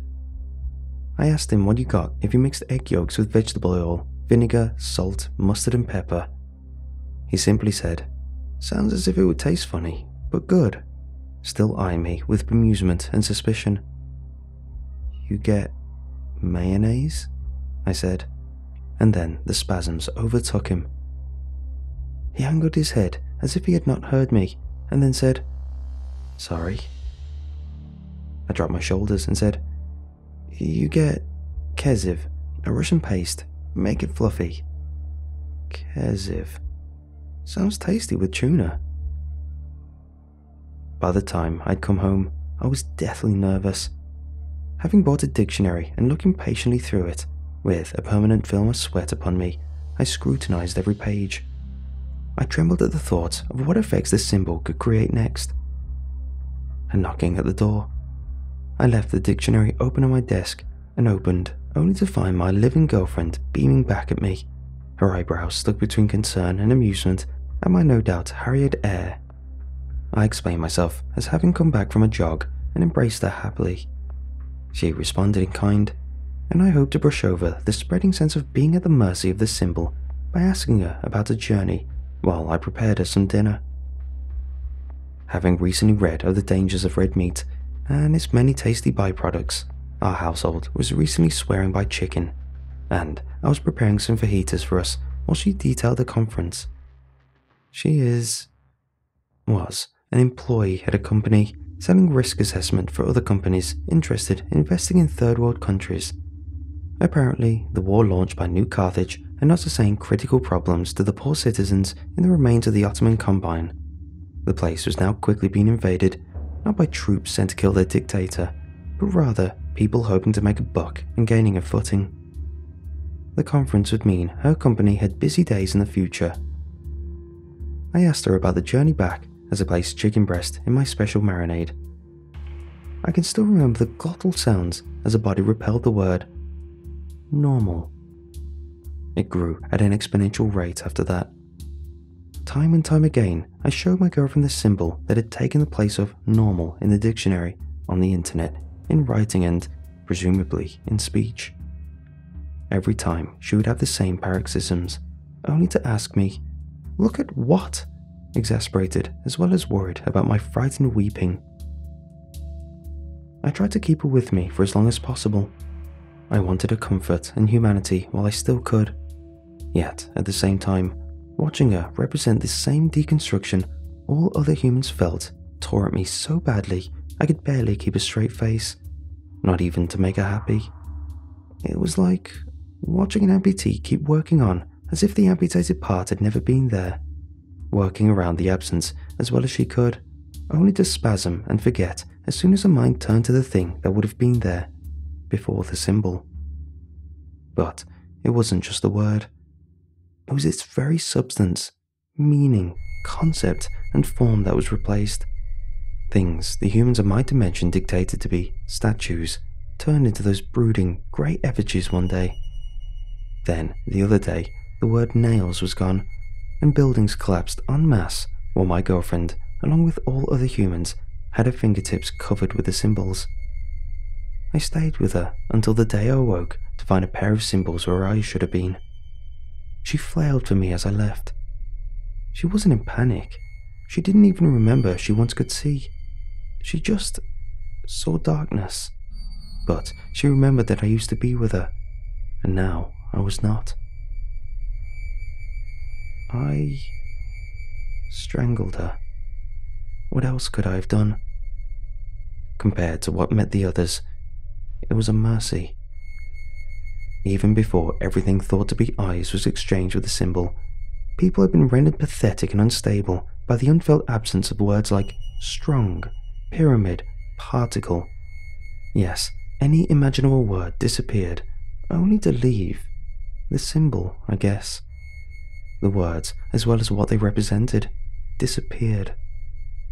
Soon, the night sky had an enormous symbol instead of the moon, and naturally the tides became erratic, flooding the blinded people who lived by the shore even as they fought starvation, trying their best to talk in between themselves, trying to understand why it was they could not see things. As for a cruel play, humans lost the concept of sight and vision weeks after their eyes became replaced with the symbol. Of course, soon dehydration and hunger killed those not dead of accidents, and I was glad their mouths disappeared as quickly as they did, freeing me from hearing their broken pleas for help.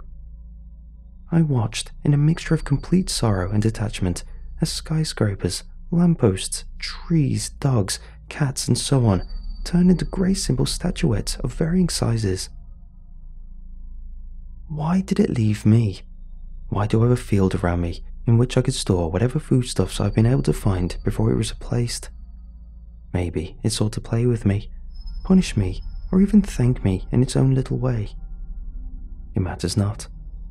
As I write this last part on a paper and pen I've successfully managed to keep in my little pocket of safety and meaning, most of the elements in the earth and its crust has turned into the inert and nameless element the symbol is and represents. Perhaps this cancerous element is made up of countless smaller symbols. I do not know. The Earth's magnetic field is waning, and soon all will cook. Unless the stars, and our sun with it, turns into titanic symbols before that, of course. Perhaps my entire universe will turn into one great symbol. Piece by piece, it has, after all, sought to cover every element, concept, and whatever else comes to mind. It will become everything soon. Perhaps it is lonely, the symbol. Perhaps my message will come across your dimension once I've given up. Perhaps it will not.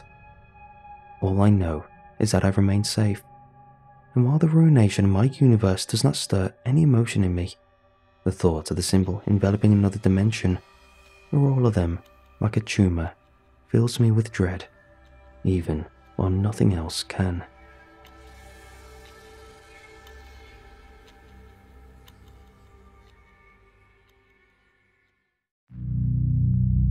They weren't parlor tricks or a scam or just an outright lie. They were actually haunted, accursed, possessed, and we sold them in spades. I'd never wondered where my brother got them. Evil books and rings and mirrors that showed dead women, dolls that moved on their own, and Ouija boards that did that too. He'd always brought them, sourcing them from all over, and I'd always distribute them, first online, then in our brick and mortar shop in New Orleans. We had done well for ourselves, better than well. Then he brought me the Talking Teresa doll, the one that spoke not of being pampered and having her diapers changed, but of death and blood and raw, pulsing horror of what lies beyond. I wish I'd listened to Marcus. Wish I'd never pulled that dull string and listened to her scream and scream. "I'm serious, Anna," Marcus was saying as he regarded the blonde-haired, blue-eyed Teresa doll in a pink dress. "This one is..." He trailed off, looking at the spotlighted doll crumpled ominously on the work table which hemmed one of our cramped stockroom. I looked up at my brother, who looked so much like me when his face screwed up into a tired knot. I'd always resented him for taking all the good genes 2 years before I was born.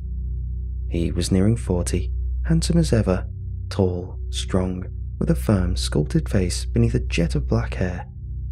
I was slightly puffy, my face more moon-like than Greek sculpture, and whereas his was tamed and effortlessly cool, my hair, a frizzy, insane mess, did me no favours. Marcus blew a sigh, corkscrewing his fists into tired eyes. When they came away, I saw just how burned out he looked. His eyes were shot through with red, his cheeks were gaunt, hollow, and he badly needed a shave. He looked like hell. Which was odd. My brother never looked like hell. "Just don't toy with it," he finally said. "Put it up out front and leave it alone." Our stock had never scared me. Our messy store, more a busy psycho-antique shop than anything else, was chock full of haunted things. Cramped shelves of dusty wares, all exploding with haunted history, filling our small, claustrophobic store. At every twist and turn, you were met with an odd something that clipped a bolt of cold dread through your stomach, that made your skin crawl and your hair rise and your legs dissolve into jelly. But that was usually the extent of the haunted thing's potency. Never did they levitate or burn you with a touch or shift you when you were looking. If only. It only ever happened behind your back. Things were always moving around, disappearing, but I was used to it by now. I didn't mind staying after dark, rearranging shelves, updating our web store. It just never bothered me. And it had never bothered Marcus. Until now. He looked stricken. His eyes, bleary and severe, regarded me coolly, waiting for me to say, "Okay, sure, I'll leave it alone." Which I did. Visible relief took his cold posture and eased it of tension. He nodded, smiled, pulled me into a hug. "Thanks, Anna," he was saying. "You're not such a bad sister after all." I laughed and playfully thumped his shoulder.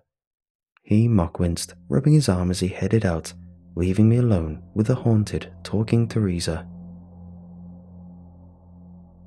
I didn't pull the string. Not at first. It was evening. Bloody sunlight streaked through the front-facing windows, painting our menagerie of the weird and awful in inky shadows. I tucked the Talking Teresa onto a shelf that housed a dozen other dolls and toys before taking to my nightly duties of closing up shop. The clock tick-tocked as the last customer came and went, as darkness settled in over our corner of the world, as street traffic dwindled and died and the cicada army took to their song. At 7 sharp, I bolted the front door, threw up the "sorry we're closed" sign, and issued a long sigh that indicated I was alone. But no, that wasn't right. I was never truly alone. The air was always charged, alive, shifting and swirling like slimy black water, thick with the awful feeling of eyes crawling up your back, of heinous things judging you with insane hatred. But like I said, I was used to it, inoculated, immune to the icy fear that hijacked the atmosphere like a parasite. But that night, something was different. I don't know what I was thinking, don't know what compelled me to the Isle of the Dolls. Curiosity, maybe? The same curiosity that killed the cat, that would nearly kill me. I'm not sure why I ignored my brother and hauled the Talking Teresa down off the shelf. Don't know why I pulled the string beneath her dress. But I did. And for the first time in a while, I felt terror. The doll's abused voice box crackled and hissed as the pulled string retracted like a snake. I waited, breath shallow, heart crash pounding through my chest, waiting for her to... Silence slapped me in the face and I flinched. The string had withdrawn to its idle position and the doll had not spoken. The silence was suffocating. It seemed to fill my lungs and force out all the air. It filled my ears with a rush of hot blood. Teresa's dead, glassy eyes regarded me with indifference. Her smooth, moulded face turned up at me. But behind her eyes was something shifting and flowing like a river of fog. I thought it might have been... Teresa screamed so suddenly that I jumped. A high, ear-splitting wail of agony issued in a tiny burst from the doll's voice box. I jerked back and dropped her, covering my ears. She crashed to the ground, her porcelain, child face crumpling inward like a human skull under a sledgehammer. The scream decayed as a terrified voice, distant, hazy, spliced with throaty static, growled out of the doll's ruined face, filling the shop. At first, I couldn't decipher the words out of the garbled syllables. It was an incoherent mess of torment that filled my throat with bile. Hello, hello, hello, she was chanting over and over again, her ruined, shattered face glaring up at me with animal violence. Hello, hello, hello, I took a step back as the world began to shake, as the shelves in my shop trembled and the objects atop them thundered and vibrated and began levitating in unison, rising off their beds of wood as Talking Teresa chanted her 3-syllable intonament again and again. Hello, hello, hello, Everything was floating. Books, dolls, pendants and keychains, all of them hovering in the air, vibrating with impossible and hardly restrained power, rage and torment radiating out of them in frozen waves. I staggered away, my heart screaming through my ribs, my chest too tight and empty of breath, the air around me thick with the reek of corruption, of dead things, and the smell of haunt, of existence beyond death, of... Hello, hello, It punched me in the face. I understood what she was saying. It drilled through my chest like an arrow, speared my heart to the back of my ribs, flooded my chest cavity with frozen dread. She was saying, follow him. Everything exploded. Great sprays of splintered wood and flowered metal and tufted stuffing erupted in silent detonation, as if all the haunted things in the world had been vacuumed into space and crushed into non-existence by the great black nothing. I hauled air through my chest and boiled it into a scream. Then I was buried alive under a mountain of haunted shrapnel, and I screamed no more. I awoke in the hospital with my brother by my side. I was fine, unharmed, spare a few superficial lacerations, otherwise in an easy convalescence that would see me at home and in bed by the morning. Our store, on the other hand. "It's all gone," Marcus groaned. "All gone, everything, our life's work." He was troubled, disturbed, his eyes puffy. I saw he'd been crying. He buried his face in his hands, grumbled something into them. All I could do was think about talking to Teresa. Follow him. The doctor signed me out an hour later. Marcus drove me home. He never asked if I was okay. In my driveway, Marcus told me he'd be taking a trip to a dealer in Alabama. Told me we need to start rebuilding our collection. He was leaving tonight to make it there by morning, and that I should stay behind and clean up the store. I hugged him, told him I loved him, and watched him drive off down the street. I hurried inside and grabbed my lucky pendant, a supposedly haunted crucifix Marcus had bought at the thrift store and given to me nearly 20 years before. It had always brought me comfort, good luck, had always protected me. The crucifix in my pocket, I dove into my own car and followed my brother, not to Alabama, but to the alien-like bayou that drowned out so much of our great state. The drive was long and dark.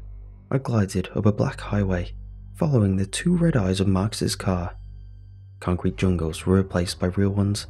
Willow trees dangled sheets of fuzz out over the road as we headed into marshland. I turned up the AC as the ripe stench of swamp invaded off the bayou through which the highway ran. A while later, the sky still black and dead of light, Marcus turned off the highway and joined an abandoned dirt road. I idled at the turn, counted to 30 before following. He led me to a fishing shack.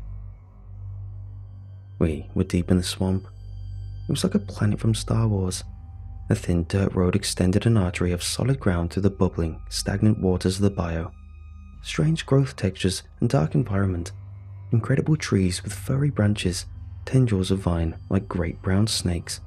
Massive gators sluicing through black waters like Soviet submarines. I doused my lights early on, navigating only by the stray bar of moonlight that fought through the hazy canopy.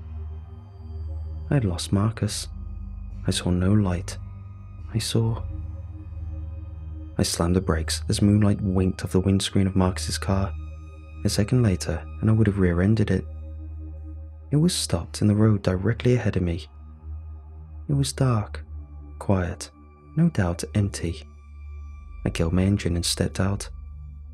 The air was thick with mosquitoes and the song of insects. They descended me in buzzing waves. I looked around, lost, confused, wondering what in the hell could be. Then I saw the fishing shack hovering out of the water. A rickety wooden dock ran to it from the dirt road, extending a finger of land out over the bayou. The shed itself looked like a tumor, rising from the swamp like an ugly grey malady born from slimy waters. It was sagging and repaired, its windows muddy and throbbing with faint light. They reminded me of dumb, blind eyes. The familiar hum of a generator carried out across the marsh, beckoning me, telling me to follow him. I hesitated. Follow him. I sucked air. The taste made me dizzy. Follow him. I started up the fishing dock, which creaked and groaned with each step. I followed him. My brother wasn't in the shed. A girl was. I crept around the side of the building and wiped a clean circle in the filthy pain. I peered in and my heart bulged and throbbed with bitter terror. Yellow light issued from an ugly overhead bulb doused the room, lending it a hazy, disorienting appearance. I saw the floor first, a rusty, blood-stained drain gate tied together in a slipshod job of sheet metal. Above that, the walls, raw timber, were warped and bulging and stained with gore. Heavy workbenches wrapped the perimeter, the surfaces displaying an assortment of torture tools, knives, pliers, scalpels, razors. And then there was the centerpiece, the brown-haired girl, bound and gagged in a bolted-down chair, her forehead knotted and bruised, hair crusted with blood, brutalized face lolling limply on a slender neck. She couldn't have been a day over 19. And my brother. Follow him. Hey, kiddo, Marcus said. I looked up. The feral beast that had once been my brother towered above me, eyes wild and rabid, lips drawn in a tight, pain rictus. He didn't look like the man I knew so well. He looked like a predator. His fist collided with my skull before I could respond. A light bulb popped behind my eyes. My legs gave out, and I crumpled into darkness. A spray of mist on my face woke me up. I groaned as curtains of darkness pulled away and the grimy world slowly resolved around me. I was handcuffed to a chair, bound and gagged in the sickly fishing shed. The brown-haired girl was looking at me. Her eyes, bright with terror, reminded me of an animal's just before slaughter. But it was too late. Her neck was a great ruin, a jagged red grin. Blood roared from a severed throat to the beating of a dying heart. It drenched her like a warm, wet bib. Blood splattered down, draining in thick, black puddles through the grate in the floor. I heard it chuckling as it joined the bio water beneath us. I couldn't see my brother, but I could feel him, watching from behind me. Then the girl was dead, the light leaving her eyes. And I saw it, a thin wisp of energy, join a dainty Omega wristwatch on one of the tables. It drilled through my stomach like a gut punch. My brother didn't source haunted objects. He made them. Beautiful, isn't it? He asked as he stepped into view. He wore a leather apron, the kind of yellow gloves you might use to wash dishes, and clear plastic goggles. He held a straight-edged razor. Its blade caught the bulb and screamed red light. It was drenched in gore. He smiled at me before turning his back. He stood over the workbench, wiping blood from the metal, and talked. Most of us take souvenirs, a pair of panties, a pendant necklace, a lock of hair. I'm no different, but my souvenirs are special. Trapped souls, retained energy. Who knows how or why it happens? It just does. Started with the first one, Becky Lane, who owned that crucifix you're so fond of. My heart galloped ahead, hiding my movement. I surreptitiously reached for my back pocket. I was lazy at first, he continued, taking strays, lots of lizards, cutting girls who hitchhiked hither and ho. I got smart, found this place. The gators take care of the bodies. It's self-sustaining. I felt the crucifix in my back pocket. My fingers skimmed the chain. Couldn't get a grip on it. My brother turned, leveling the razor. He was going to cut me. That was bad, but what was worse was the picture on the table behind him.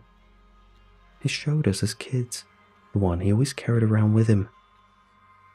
He saw me looking. I would never lie to you, and I won't now. It won't be pleasant. You'll be trapped in there forever. At least I like to think so. He sidled up to me, forcing his right leg between both of mine so that his knee was riding up my crotch. It won't be pleasant, he said again, raising the straight-edged razor, still warm with the other girl's blood. I'm sorry, Anna. I really am, but you always loved haunted things so much, right? I guess being one might not be so bad. My brother's eyes gleamed with animal hatred as he brought the razor down. A bolt of adrenaline forced my hands further. The handcuffs dug into my wrists. I felt blood, warm and sticky, trickle out. I grazed Becky Lane's tiny cross, strained harder, gripped it, and jammed it into the handcuff keyhole. The handcuffs fell apart just as the razor invaded my periphery, soaring in on my jugular. I grunted, forced life into my arms, and plunged up the handcuff's ratchet. the sharp serrated edge that had been securing my left hand through my brother's left eye. It went in like a toothpick through a blueberry. His eyeball popped, releasing a hot rush of fluid, slimy and awful, over my hand. Marcus shrieked and reeled off, losing the razor. It clattered to the floor, landing in a puddle of blood. The shed was filled with my brother's howls. He was wailing, clawing at his face, blindly groping for a weapon. I grabbed at the razor, but it was just out of reach. Out of the corner of my eye, I saw my brother find a giant cleaver. The blade, rusted and scarred, and lurched toward me. I screamed and threw my weight forward. I caught him in the midsection, heard a whoosh of air from his mouth as I sent both of us slamming down. He fell back, his hands pinwheeling for leverage, his ruined eye bulging from its socket like a squashed frog. Then gravity sucked him down. The back of his head clipped off the edge of the work table under the full force of his body's dead weight. His head snapped forward on his neck with a sound like popcorn in a pan. It was like a switch was thrown. With frightening clarity and speed, the life left my brother's body. It exploded out of him, filled the air like an exhaled vapor, swirled and darted forward, before the picture of us sucked it in. His body, empty of life, of breath, felt like a rag doll, landing in a loose pile of limbs and meat beside me. I looked at him through a blur of tears and saw that my brother, serial killer and maker of haunted things, was now a haunted thing himself. I just got home, poured myself a scalding hot shower, and watched blood and filth swirl down the drain. As steam pooled and boiling water hissed, I thought about the scores. Hundreds of objects that had passed through our store over the last 2 decades.